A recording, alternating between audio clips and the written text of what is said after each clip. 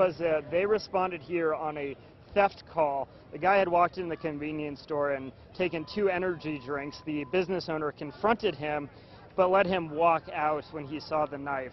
The man, the suspect here, then returned to the store, and we're told he grabbed some donuts or some sort of pastry off the shelf. That is when, according to police, the owner confronted him again and called police. Police responded here on a theft call, saw the man.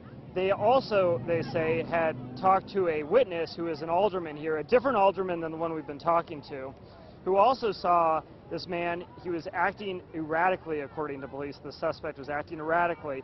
That is when these officers got out of the car, and the chief said, try to engage the man. He pulled out that knife, the chief says, raised it over his right hand, kind of in a threatening manner, as the chief showed us, and that is when police grabbed their weapons.